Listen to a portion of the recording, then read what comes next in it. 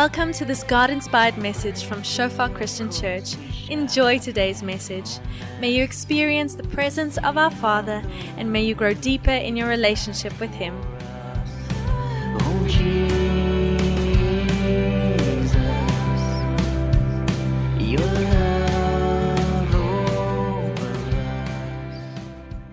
Just come out of a time of fasting, and I want to thank all of you who fasted with us, who prayed with us for the month of February. It really was a great time of just seeking the Lord's face and being encouraged in the Spirit. And sort of in the middle of this time, I had a conversation with my daughter, sort of right at the start, the beginning of February, and in class with them, their one teacher, they do sort of Bible study in school, and they'd read a passage which we're going to look at this morning, and it stimulated a bunch of conversations because she was all excited about, all of these things that are going to happen before Jesus comes back. And one night in bed, we sat and we spoke through them a little bit, and it challenged my heart, and it encouraged me at the same time, because as we're going to read this bit, I think we're going to perhaps see that Jesus said some uncomfortable things. Don't know if you guys have noticed that as you read Scripture, Jesus always isn't the kind of the politician thinking about how best can I spin this truth.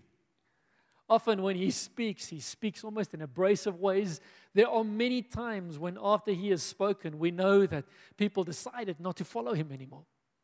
And so we're going to, with that as a little bit of a background, we're going to look hopefully honestly and a little bit encouragingly at the words of Jesus, how when he speaks these truths to us, they're not always the nicest words to hear, but they do bring an incredible amount of comfort because of the truth that they hold.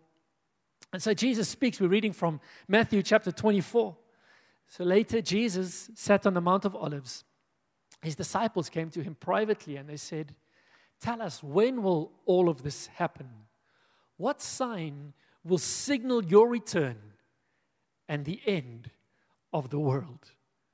I guess that's a question that kind of we all wrestle with from a small age. When is this whole thing going to end? And before we look at that sign, just a couple of things that I'd like to remind us about. And the first one, and often, perhaps not you, but I find myself forgetting this. Jesus is coming. That's sort of, if we take nothing else away from this message, this encouragement today, it is that Jesus is coming back. That day will come. It could be now, or maybe now, or tomorrow, or next week, or next month, or next year. It could be another 1,000 years. It could be next second. We don't know. But at some stage, He promised He is coming. And that carries such a large part of the hope in our heart. Many parts of the early church, their greeting to one another would be Maranatha, meaning our Lord Jesus come. It's an expectation that they would share with one another. Jesus is coming. And I wonder, sort of, if you were to look at the last week in your life, how much of our life had at its center of our decision-making, of our thinking, of our action, of our activity, Jesus is coming. A part of me wants to live in a way where I'm always scanning the horizon. My eyes are always on the sky I want to glimpse that moment when He comes. Scripture is pretty clear. We're not going to miss it. But I want to have that expectation in my heart that Jesus is coming. My eyes longing for that moment when He comes down on the clouds, in whichever way specifically it's going to be, that moment when He descends from heaven again, that expectation in my heart. I wonder what our lives would look like if we had this as part of our greeting, as we saw one another and we said to each other sort of, instead of hello, there's nothing wrong with hello, nothing wrong with good morning, but Jesus is coming. And we sort of started our conversation, and the early church had that as a form of a habit. It's not right, it's not wrong, it's not theology to must do it that way, mustn't do it that way. But I think there's something precious in that expectation, that we're always reminding ourselves, Christ is coming. He is returning. And I want to warn you, as I said just now, perhaps I should have made a little image. When you watch a movie, I don't know, to some very holy people who don't watch movies, but us unholy people, sometimes when you watch a movie, there's a little triangle that appears beforehand, and it says, warning, parental guidance is advised, or whatever it may be. Now, this message is not parental guidance is advised, but just warning, uncomfortable words ahead. Warning, everything in here isn't going to be warm and fuzzy, and I can't wait for that moment unless the Holy Spirit does something really precious in our hearts around an expectation for that moment. So they've come, they said, Jesus is sitting on the Mount of Olives. He's been speaking sort of to the masses about the end that is coming. I'm going to speaking about the end times a little bit today. I never thought I'd preach about the end times, but hey, sometimes we have to. A couple of years ago, every second sermon was about the end times. And so Jesus is sitting there, and his disciples come to him in private, and they say, Jesus, talk to us about this end of the world thing. What is it going to look like? What's going to happen? So Jesus told them, don't let anyone mislead you, for many will come in my name, claiming I am the Messiah. And they will deceive many, and you will hear of wars and threats of wars. But don't panic.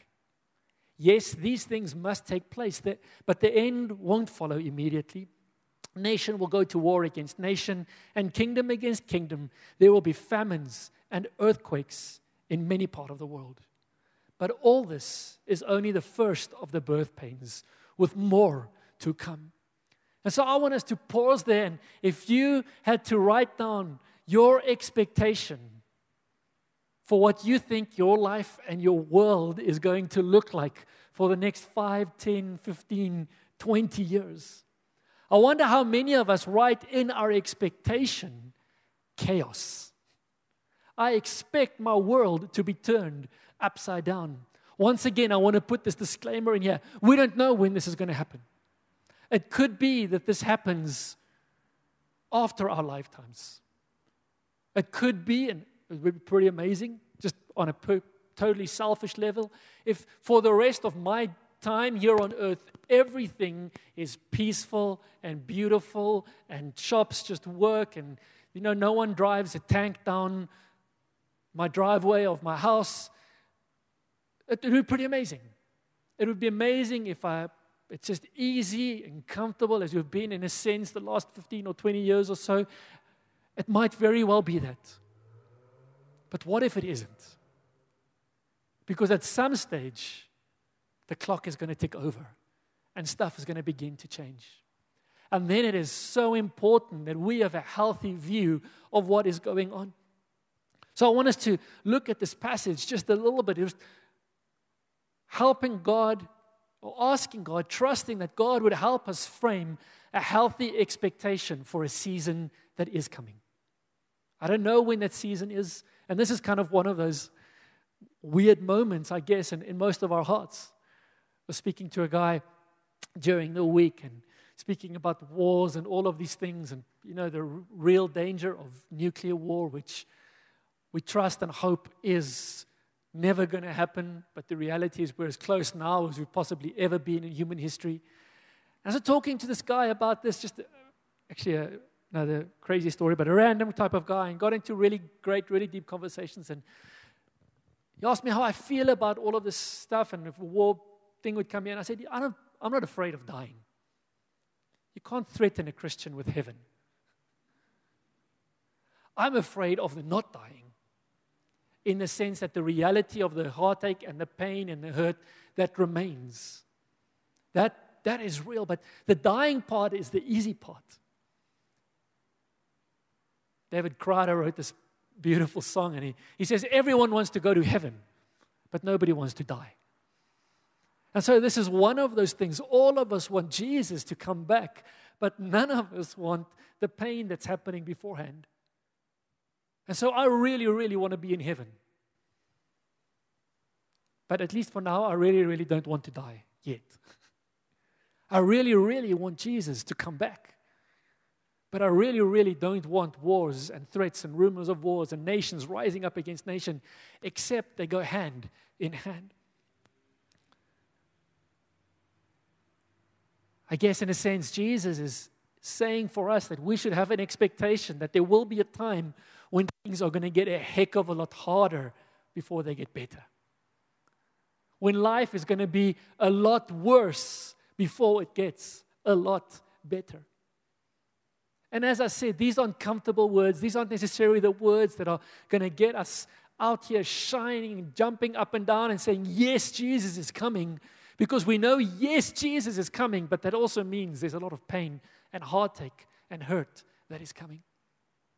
So he says, many are going to come and they're going to deceive us, and obviously that's true, and I'm not knocking any of that. We're just today not going to focus on, in a sense, the spiritual side, which is very, very, very important. Jesus starts with that.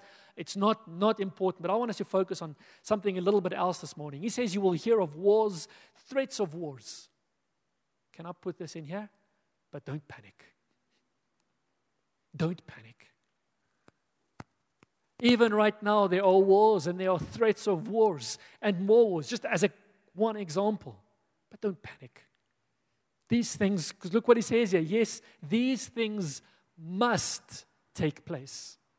And here, once again, in my prayer life, I'm caught sort of in these two things. God, this must happen.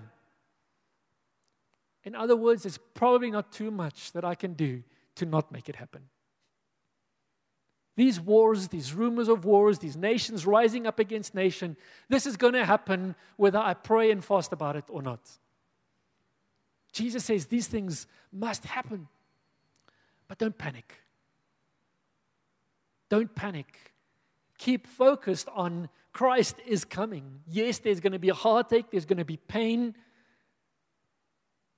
And then perhaps maybe throw this in there as well, because Jesus puts it there for us. In a sense, don't worry. That is just the beginning. This is just the beginning. Perhaps while my mind's on that right now, I just want to pause. Within this week, we'll send out on the WhatsApp updates group as well as some of our social media. We've got great friends in the Ukraine. Bible-believing, God-fearing, Spirit-led brothers and sisters in Christ who are doing incredible work, and many of our churches have over the years sent missions teams there. One of our elders at one of our other churches, and he's sort of beyond retirement age. He's the type, his children are at retirement age now. He spent many, many years in his life planting churches in Ukraine, and through that we've got great relationship with these churches, and we want to support them, and one way we can support them is by praying for those churches. But we can also obviously support them financially just in the midst of the chaos where they are. So if anybody wants to, within this week, we'll have all of that information available for you should you wish to support the church activity in Ukraine. And just basic supplies. Obviously life is, I guess, as close to hell on earth as it can be for those guys right now. Nation will go to war against nation. And Jesus says this is just the beginning. And my question, I guess, this morning for us is, are we prepared? Are we as the church prepared? And as God was just encouraging me all of the time through the fast, and you'll hear this a lot from my mouth the last while when I speak about the church, because it's important that we hear this. When we say, is the church prepared? We're not saying, is some distant group, is a set of programs prepared? Is some disconnected body? No. Is the church prepared? The question we're asking is, are you prepared? Am I prepared? Is the person sitting next to me prepared? I wonder what we would do. And I really, really hope this never comes to pass, except Jesus says it might just. I wonder what we would do if we were sitting here in church and a bunch of tanks started driving, not friendly tanks, hostile tanks, after shelling us for a couple of days, drove in here from the highway up the N4. I wonder what our faith response would be in that moment. Would we be prepared for what Jesus says must come? I hope and pray, as I said in one part of my life, not in my lifetime, but I also hope and pray in my lifetime because I want Jesus to come back. And that's this challenge that I guess we all wrestle with. Someday the clock is going to tick over and things are going to turn. And what then? Are you prepared? Am I prepared? Is our worldview prepared? Is my faith prepared? Is my expectation of God in that situation prepared? These things are going to happen. Whether we like it or not, Jesus said they must take place. And so when I read a passage like this, the first thing I want to do is, God, don't let kingdom rise against kingdom, and don't let nation rise against nation. And as I'm praying for Ukraine, that's exactly what I'm praying. But I also know there's going to be a time where I'm going to be praying that, and God is just going to say, no, it must happen. Philip, right now, you are praying the wrong prayer. What needs to happen here now, for the kingdom of God to advance, for my purposes to come, is this nation must rise against this nation. And that's challenging because the Bible says, blessed are the peacemakers, for they will be called sons of God. I want to be a peacemaker, and yet sometimes God says there will be wars and threats of war. I saw this great Instagram post just in this week as well as I was preparing. It was sort of right in season. And Louis Giglia, many of us know his ministry. He says, given the current state of affairs and the scriptures, we need less preaching on how God wants us to avoid suffering and more preaching on how God wants to empower us to endure suffering well. This, as I'm speaking about here within this context, is one form of suffering.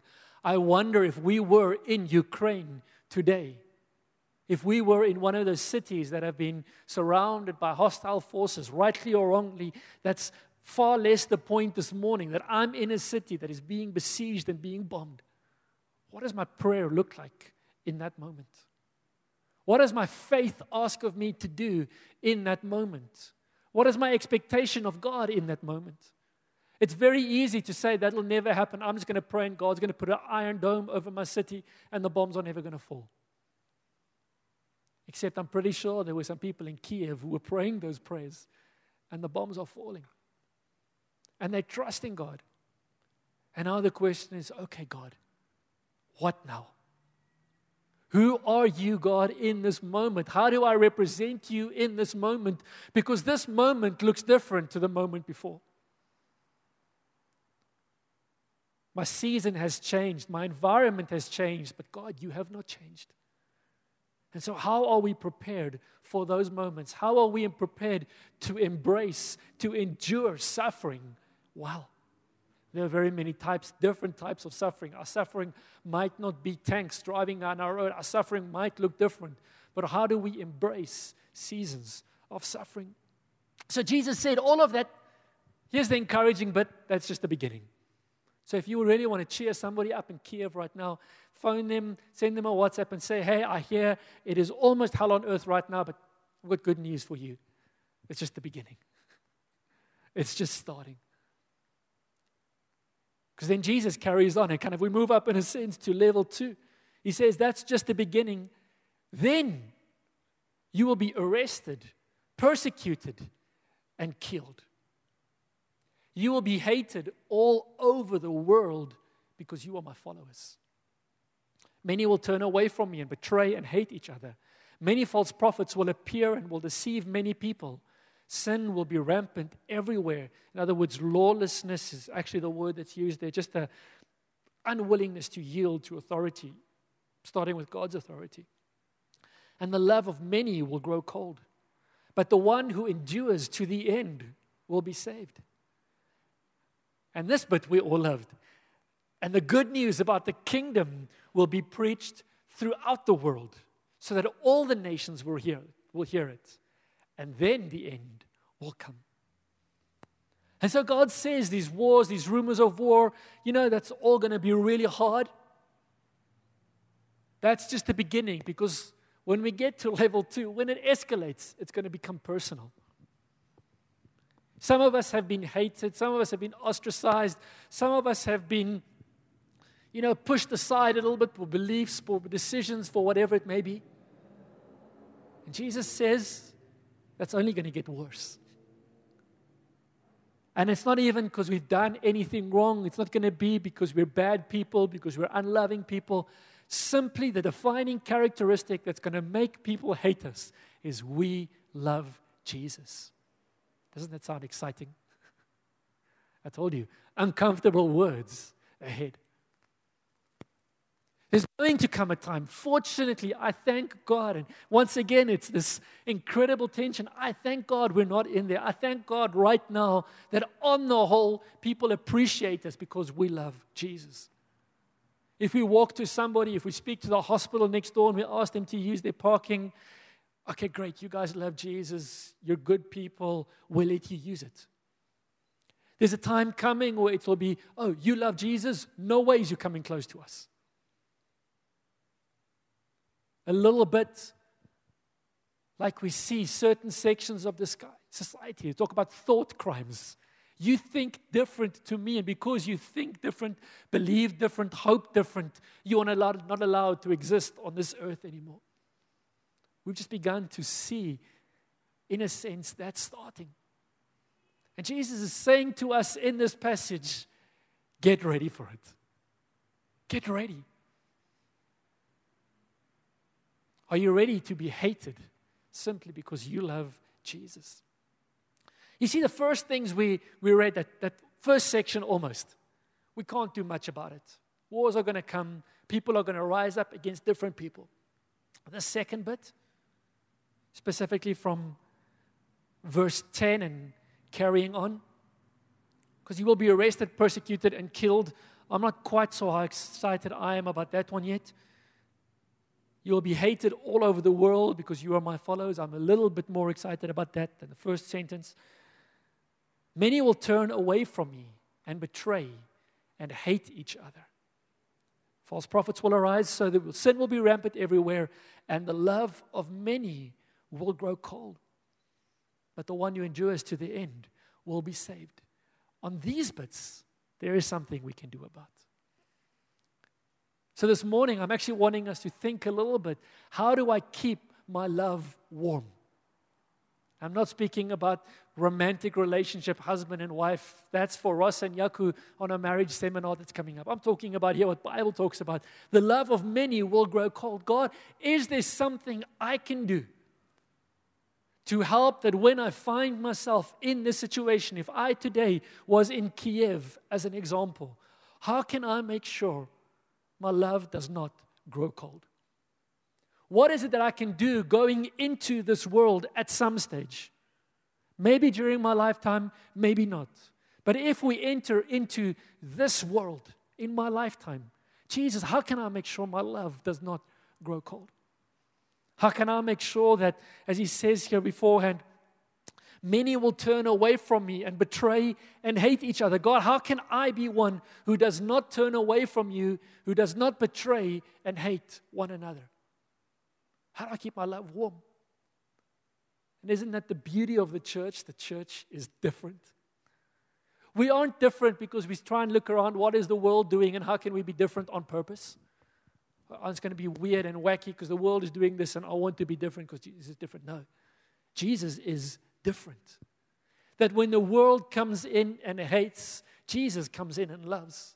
When the world comes to take and to kill, to steal and to destroy, Jesus comes to give life and life in abundance. When the world says an eye for an eye, Jesus comes to say, love your enemy. Pray for and bless those who persecute you. It is just following Jesus is different to the world. And so how can we keep following Jesus in a sense, a world where cancel culture is going to become the prevailing thing? Somebody is different to me, so I must wipe them out.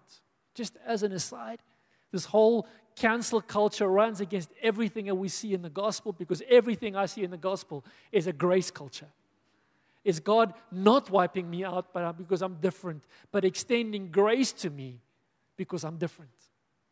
And if someone disagrees with me, rather than me trying to wipe them off the face of the planet, how about me extending grace to them as Christ has extended grace to me because of my sin? Whether I was right or wrong, Christ extended, in this conversation, Christ extended grace to me, so maybe I can extend grace to them. I don't have to cancel them. I can love them. Many are going to turn away from God. This scripture says. Many are going to. If I had to guess, if I had to sort of think about possibly why would it be, I think we turn away from God because we don't have a healthy, honest understanding and expectation of who He is. If we are following him, there's a beautiful story kind of we use in some of our evangelism training techniques. If we go up to somebody and you say, hey, follow Jesus because he's going to make your life better. That's a little bit like saying to somebody, put on this parachute because it's going to make your journey on the airplane more comfortable. No, the chances are half an hour in, this parachute's actually a little bit uncomfortable right now. I can't lie down as comfortably. The seat is already a little bit small, so let me just take the parachute off. If we understand this airplane might fall at any moment. It's a little bit rickety. We don't know when it was serviced, and at some stage you might very well have to jump out of this airplane. So here's a parachute for you. And we get onto that same airplane. Oh, this is really uncomfortable, but I actually don't care. At some stage, I'm going to need that, and I'm willing to go through the uncomfortableness because of the need and the function that the parachute will fulfill at a later stage in this flight. And so if we say to people, come to Jesus because it's comfortable to follow Jesus, he's going to make your life better and nicer. He's going to give you a big car, a big house, a pretty wife. He's going to give you your dreams and your desires, and that's what we're following Jesus. And this happens. Then guess what? I'm probably going to find myself without a parachute very quickly. Because Jesus isn't making it comfortable right now. He's not making it nicer. He's not making it better. And yet, I think if we have a healthy expectation of who he is, of what he does, of expectation of this world and the times that are to come, we enter hopefully into a moment like this. We recognize the season for what it is, and we continue to relate to God correctly. He goes on and he says, not only will we turn away from him, and this is actually what I wanted to speak about, and as I started preparing, I realized there's way too much to say, so we might get to this in a couple of days' time, a couple of weeks' time. But he says they will betray one another and hate one another. And I can't imagine anything worse happening to the body of Christ than this bit right here. I think when Jesus is saying this, I'm seeing a little tear in his eye as he shares this. When Jesus prays for you and me as his followers, the last prayer, in a sense, that he prays, his last night before he's about to be killed on the cross, he goes up and he prays. And what is the one thing he prays? He says, God, keep them together as one. Father, as you and I are one, keep them one. And yet here he says that in these last days, people are going to betray one another. They're going to hate one another.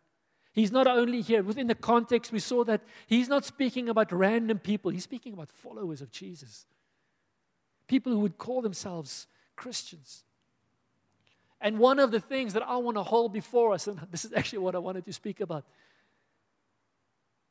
is how do we disagree with one another? Can we learn to disagree well? There are so many topics doing the rounds today. Russia, Ukraine. What if we disagree? What if you sit on that side of the fence and I sit on this side of the fence and we both follow Jesus? And you believe invasion is right or wrong and the other one believes opposite to you. What is our response? Are we going to cut them off? Are we going to say, because you think different, you experience a situation different, I'm going to cancel you, I'm going to betray you? Because here's the challenge. This is only going to escalate. Vaccine, not vaccine. School, homeschool. So we can carry on. Situation after television, not television.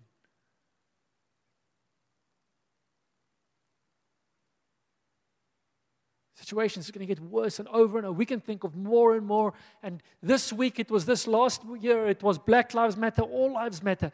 Whichever side we sat on it, are we able as Christians to take hands, to come together, and to find ways to disagree well?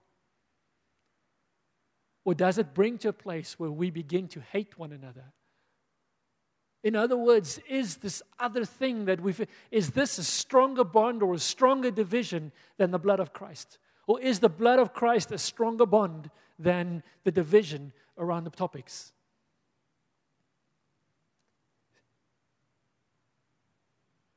So here we have an example. We have a Russian military commander and a Ukrainian military commander, both saying they follow Jesus. How do we reconcile that? And how are we preparing ourselves knowing that day is coming, when there is going to be a brother or a sister who perhaps right now is sitting next to me, in front of me, behind me. We are going to disagree about something which is very near to my heart. And what am I going to do in that moment? Am I going to try and cancel them? Or am I going to grace them, if you'd excuse the language?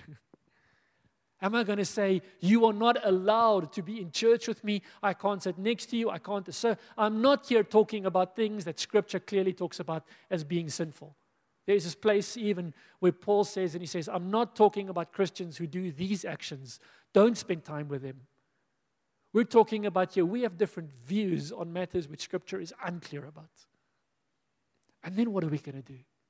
Or are we going to say, listen, you and I disagree 100% about this topic, but come here, sit next to me. I want to worship with you. I want to pray with you. I want us to grow in love and in grace, because I don't want to be one day in a situation where the clock has ticked over and we're in where Jesus says here, the end is coming.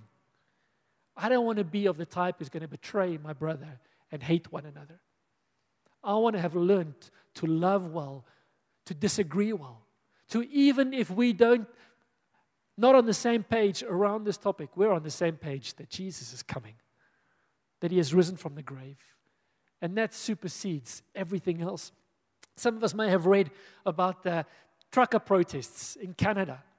Tens of thousands of truckers drove into the middle of their capital city and basically shut down the whole capital city for 3 weeks. The governor of that area is Ontario, and the governor there is a man by the name of Doug Ford. And I was reading up a couple of weeks ago about when this was all happening and just staying up to date with this. And I saw this quote. Ontario Premier Doug Ford from CBC, the Canadian Broadcasting Company, acknowledged division in his family over COVID-19 restrictions at the same time as he announced his governance plan for ending the province's vaccine passport. And watch this quote. The pandemic has fractured us as a society with differing views about vaccines. Now, this isn't a Christian that is necessary. I don't know if he's a Christian or not. This isn't a guy who's speaking from a position of faith. This isn't an expert. He's not a philosopher. He's not making a comment sort of as a professor about the state of sociology. He is just saying, this is my experience within the place where I lead and my family. That's all he's saying here. He's saying this pandemic has fractured us as a society with differing views about vaccines, public health measures, and personal freedoms, Ford said during his news conference on Monday. All of it has polarized us in a way that we could never have imagined.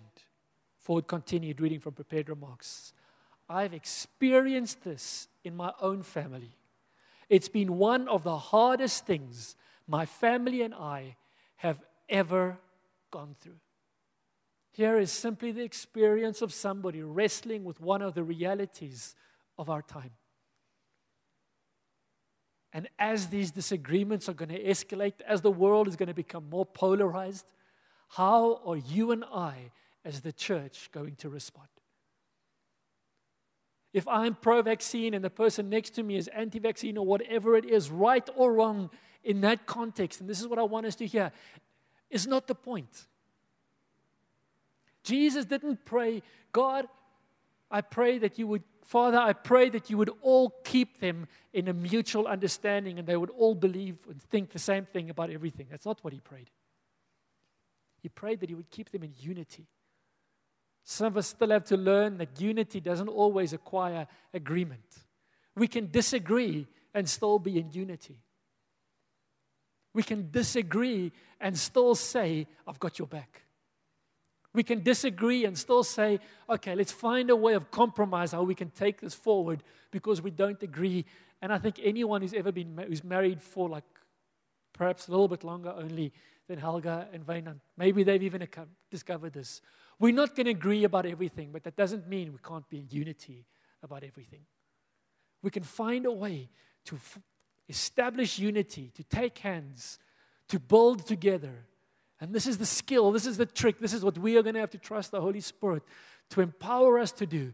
How do we do that in the various circumstances? How do we put love, loving our brother, loving our neighbor, over being right or being wrong? Phrased differently, how do I keep my love warm in the times that potentially are coming? I think this is one of the reasons why something like fellowship is so important. We're not going to learn to disagree well if we never have anyone to disagree with. We're not going to learn to talk through, to respectfully listen to somebody else's point of view, gain a point of their understanding if we never have somebody who has a different understanding. One of the reasons why, for me, small group is so important. I can't think of a better environment on this earth for us to learn to disagree well than in a place that's such as a small group, where we can come together, we can worship together, we can pray together, we can study the Word together, and in grace and in love, we can have differing views, but I can learn to listen well. There's a group of people that can help me to understand what I'm not hearing. They can help me to communicate what I'm not communicating well. It's such a beautiful environment for that. Jesus' final prayer for us was one of unity. You and I, as we prepare for a time such as this, are we willing to say, God, I want to fight for unity within the body of Christ above all else? God, I'm willing to find places of unity with people with whom I disagree. It doesn't mean I'm changing my view, but it means I'm not putting my view above yours. We're wrestling with, just as a church, just doctrinally with some of these things right now again. We need to bring out some policy statements around specific questions. And I remember I said to the guys the other day, listen, can we just be honest with one another for a moment here? Better theologians than us, for centuries, have studied these same texts and still don't agree. Let's be honest, we are probably not all going to read the same text and agree. We're talking about things like divorce and remarriage. What does Scripture say about that? Because Scripture does say quite a bit, and a whole bunch of people have looked at that. And are we willing to create space to disagree but still be in unity? Are we willing to create space to say, this is what I believe, this is what I understand what you believe, you are welcome to believe that. In a sense, I will support you in your belief, but I'm going to believe this. Because that doesn't change anything about the fact that Jesus died on the cross and rose from the grave and is coming back again, which is far more important than how we determine that one specific word, which is a little bit unclear. We don't know exactly if Jesus was standing here today, what he would say, because scholars throughout the ages have studied this, and none of them can give us a definitive answer, and questions like that. And then he ends that passage. He says it's going to get really rough. And this is once again the beauty of the difference of the gospel. He says, but because it's getting rough, the good news about the kingdom will be preached throughout the whole world so that the nations will hear it, and then will the end come. So what's going to be happening? People are going to be hating Christians, killing them, persecuting them. They're going to be turning on one another, betraying and hating each other. And somehow, in God's crazy way, by the power of the Holy Spirit, in the midst of all of that, this good news will be preached in all of the nations. So if we're preparing ourselves right now, I'm beginning to pray, and fortunately my wife isn't here right now. God, how do I get to Ukraine? God, how do we get to Russia? There aren't any flights into Russia right now. And the problem is if you get into Russia, you don't know if you're getting out. How do I get into Ukraine? And the problem is if I get into Ukraine right now, I don't know if I get out alive. But if I'm reading this in the midst of all of this, there's going to be an opportunity for the gospel as we've never seen before. How prepared are we for those opportunities? How expectant are we? Lord Jesus, come. But I also know if you come, there's some stuff we're going to have to go through. I want to be in heaven. I can't wait to be in heaven. But there's some stuff I'm going to have to go through to get there. Pain, heartache, hurt. There's a similar passage in 2 Timothy where Paul and sort of the whole almost book of Timothy is writing. Paul is writing to this younger man called Timothy. It's a second letter. There were probably quite a few years between the two letters. And Paul is a father writing here. And if you go and read the whole letter, he's actually preparing Timothy for times to come throughout the whole letter. And we're going to read the whole of chapter 3 this morning. And I'll try and be reasonably quick about this. He says, Timothy, you should know this. In the last days, there will be very difficult times. Today, I want to say to you sitting here, you should know this. In the last days, there will be very difficult times. They will be there. We can pray and fast about that as much as we want. We're not going to change that. For people will love only themselves and their money. They will be boastful and proud, scoffing at God, disobedient to their parents, and ungrateful. They will consider nothing sacred. They will be unloving and unforgiving. They will slander others and have no self-control. They will be cruel and hate what is good. They will betray their friends, be reckless, be puffed up with pride, and love pleasure rather than God. They will act religious, but they will reject the power that could make them godly. Stay away from those people like that. The people like that are those who say they are Christians, but they reject the power of what will make them live as Christians. The Bible says that's not who we want to be associating with. And so, here, in a sense, is a list. We don't have close to enough time today, but if you want to do some Bible study in this week, here's a great one to do. Take 2 Timothy chapter 3, the first 5 verses. Make bullet points. Bullet point number 1, love only myself. Bullet point number 2, love my money. Bullet point number 3, boastful. Bullet point number 4, proud. Bullet point number 5, scoffing at God. Disobedient to parents. Ungrateful. Consider nothing sacred. Write down all of those things. And say, God, these are the signs of the times. This is what people are going to be. But God, how do I not be that? God, how do I actively counter the spirit of this age that's going to drive people to these things? God, because your spirit, this is not where your spirit is leading us, Lord. So all of these things, maybe some of them the Holy Spirit's going to say, no, you're pretty much quite okay on that. You've really learned to love others. You don't only love yourself. You can always grow in that, but well done, good and faithful servant in that area. And maybe there's going to be another one that as you write it down, it's like your fingers are going to burn. It's like, ooh, this one hurts. Holy Spirit, help me to grow here. Help me to prepare for a time that is coming, because if I'm not deliberately taking action against what this enemy spirit wants to establish in my life, guess what? He's going to come in like a flood. If I'm not putting walls up around my city, then any invader can come in. But if I know that these are the invaders, in a sense, these are the missiles that the enemy is going to want to shoot at my heart, how do I make sure that they don't find a space within my heart? Take them. Christian life is different. That's going to be what's going to dictate the way of the world. My question is, what is you and I, what are we going to look like in the end times? Right now, personally, I am far less interested in what the world is going to look like in the end times. I'm far less interested in what is the mark of the beast and what is not the mark of the beast. Just as an aside, just read like a chapter or two before that. And the Bible says, you will be marked by the Spirit of the Lord. So if you've received the mark of God, don't worry, you won't receive the mark of the beast. Okay, it's not like this little thing that the enemy is going to try and sneak in and catch us all off guard because we're not conspiracy theory enough to see the mark of the beast. I'm far less concerned about all of that stuff, about the end times, the airy-fairiness.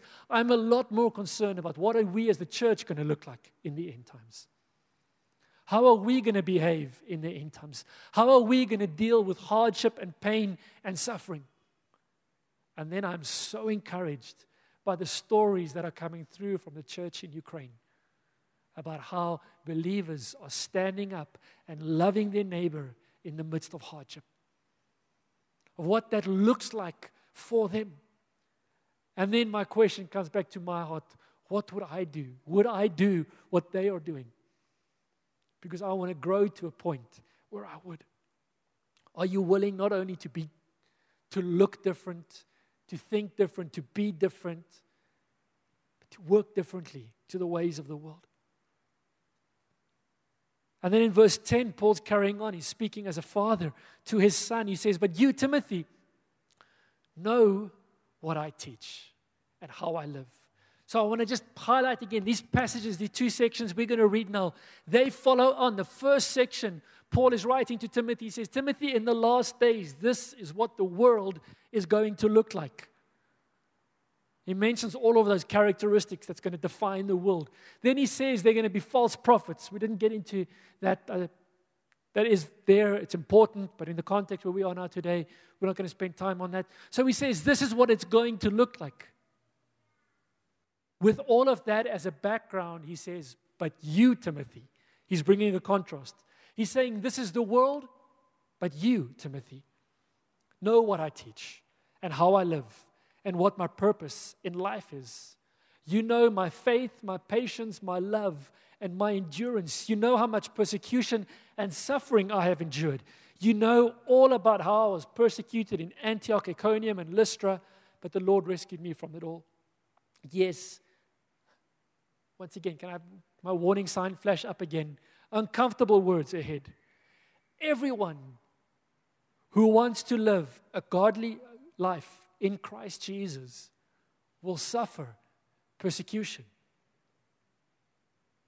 But evil people and imposters will flourish. That's going to be frustrating, isn't it? The evil people, the imposters, they're flourishing in this world and are being persecuted. They will deceive others and will themselves be deceived. And so Paul writes to Timothy here, and I want to hold this before us as believers. Paul says, Timothy, my life is telling you who God is and what Christian life looks like. Timothy, you know me. You know my life. You know my conduct. You know how I've handled myself in hardship, in persecution. Timothy, I've been an example. And then it comes back to you and me. What example are you and I being to other believers? What is our life saying to other people about what Christianity looks like? When I find myself in persecution and hardship, do I conduct myself in a way that other people are going to look at that and say, one day, when I'm going through persecution, I want to deal with it like Rob dealt with it. When I find myself in a hard spot, I want to deal with a hard spot like Bonnie dealt with that hard spot she was in. Is that how we are living our lives? Are we able to write a letter to the people who are looking at us and saying, but, young person, know what I teach. You know what I teach. You know how I live. You know what my purpose in life is. You've seen how I've conducted myself. That's an example to you. It's interesting, so interesting to me. If you look at eldership in Scripture, once again, it's one of those things where a whole bunch of people have different views because the reality is the Bible really doesn't say very much about eldership. There's no job description for what elders must do. But what the Bible is very clear about is what elders must be. And what they must be is an example. Before anything else, they must be an example of what it looks like to follow Jesus. All of the requirements, if you go and read about eldership, they all say this is how the person must look in terms of their lifestyle, their orientation, the stuff that's important to them, their character. Those are all of the things that the Bible tells us elders must be. What they must do, and by the way, they could probably do a couple of things. That's how it's written. And we so get focused in modern church about what the elder must do, and we completely miss it. The text says the elder must be an example. And that is why the who our elder is far more important than what the elder does. Because other people must be able to look up at the elder and say, that is what it looks like to follow Jesus. So what is our life telling, not only in an evangelistic sense, but to other believers? What is our life telling people about what it looks like to follow Jesus? So Paul's written all of this. He said, hard times are coming. There's going to be a bunch of chaos. But I've been an example to you, Timothy. Take heart from my example in the chaos. And then he carries on in verse 14 and he says, but you must remain faithful to the things you have been taught. So you must follow my example and what you've been taught. You know they are true, for you know you can trust those who taught you. And the reason he can trust those who taught him is because it was his grandmother and his mother. And Paul, in some extent as well, that came through in some of the other letters. You know you can trust them. You've seen the effect of it on their lives. You have been taught the Holy Scriptures from childhood. And they have given you the wisdom to receive the salvation that comes by trusting in Christ Jesus. We love, especially this next verse. All Scripture is inspired by God and is useful to teach us what is true and to make us realize what is wrong in our lives. It corrects us when we are wrong and teaches us to do what is right. God uses it to prepare and equip His people to do every good work. I love reading that scripture totally out of context. Verse 16, by itself. All Scripture is given for all of these great things. But I think it adds so much more value when we see Paul is writing this to Timothy. He says, in the last time, the last days, all of this is going to be happening. What is your map that you navigate these rough seas well? It's the Word of God. When the wheels start falling off, guess what? All of Scripture is being given to show you what is right, to teach you what is wrong. All of Scripture has been given within the context of this chaotic world that awaits us at some stage. I think this applies in an unchaotic world as well. Not that the world is completely unchaotic, but you guys get where I'm at as well. This passage applies. But in this world going forward, here is a life-giving map to navigate those rough seas, to navigate the storm that is ahead. And then my question comes back to here where you are today, in what I don't think is this type of environment where Jesus is talking about here. Nations rising against nations, kingdom against kingdoms, hardship and persecution. Us, at least in South Africa, we're not there yet. But am I prepared for that?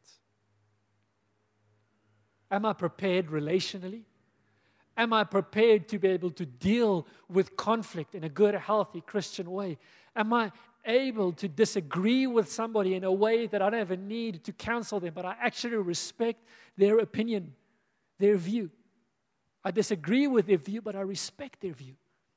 Have I learned that skill, that ability? And then do I know the Word? Am I able to read, to apply the Word well? Maybe even right I'm at this Bible school starting in a couple of weeks. It's not an extra nice to have thing which we do maybe because it'll improve your Christian life. We do it as a fundamental ministry to ground us as followers of Jesus. I would hate to have any believer step into this moment, because in the section we cut out here, Paul says, pray that it's not at night, or even worse, that you are not pregnant in this time. It's going to be rough. It's going to be hard. The worst thing that I can imagine is that one of us would go in there unprepared because we didn't take time to learn the Word, to study the Word. Bible school helps with that, but if you've done Bible school, you know, we're not finished learning, reading, studying, growing in the Word.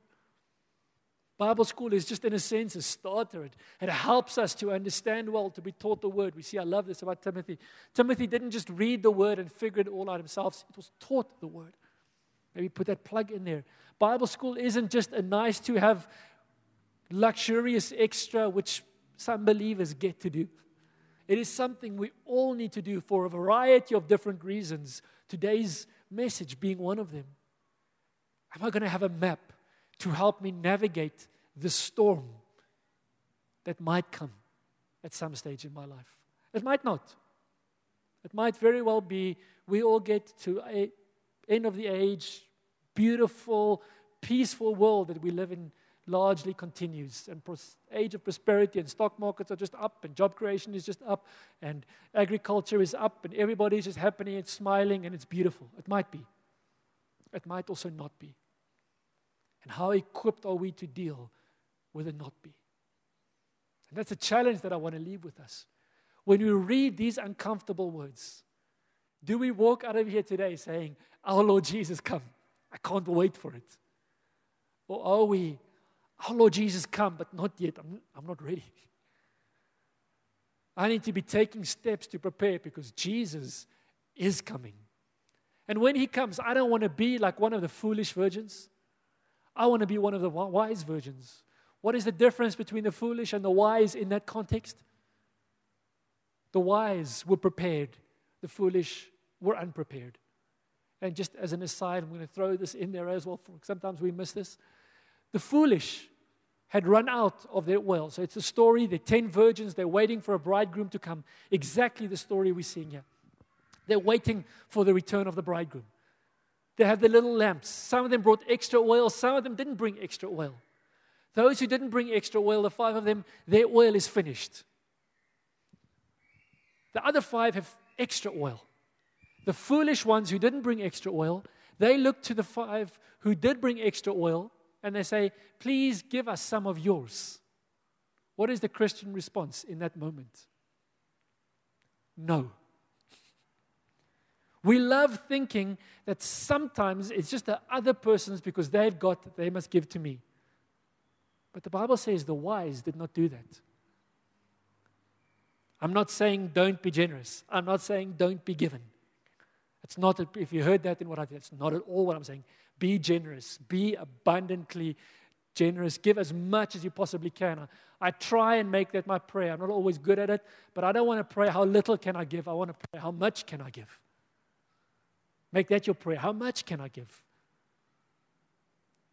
But there is a time, there is a place where wisdom says, now is not the time to give what I've got. We see that with those virgins.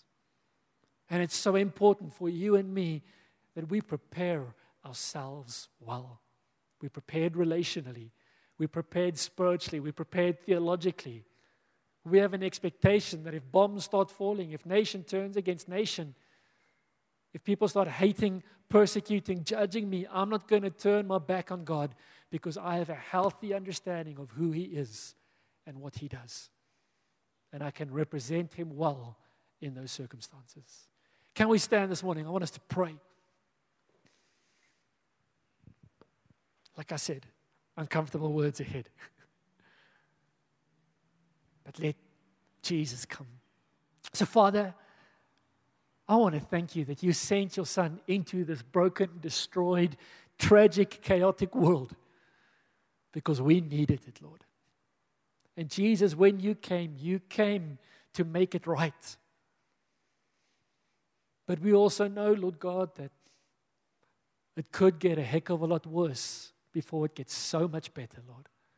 We look forward, Jesus, to that day when the trumpet will sound, Lord Jesus, and all of the earth will know that you have returned. The King has come back, Lord. We know that that moment is coming, and in that moment when we see you, we will be like you, and we will be transformed like the twinkling of an eye. And there are these beautiful, beautiful words that you share, God. But we also know that there's pain and a heartache and trouble which awaits before that, Lord. And Jesus, I pray for us, Lord. I pray for a healthy understanding of who you are. I pray that we may grow in our relationships, God, that we would grow in unity that transcends our disagreement, Lord God. That we would find grace to extend love to one another. That our love would not grow warm. God, I pray that our love would not grow cold. Our love would stay warm in those trials, Lord Jesus. God, I pray that we may be prepared well, Lord God. That you have given us these words as warnings, God. That even as Paul writes to Timothy, that we would look at examples of people, God, whose lives we can follow. We would have them in our lives, Lord God. And we would have your word anchoring us, being the map to navigate the rough seas that are ahead. In Jesus' name, amen.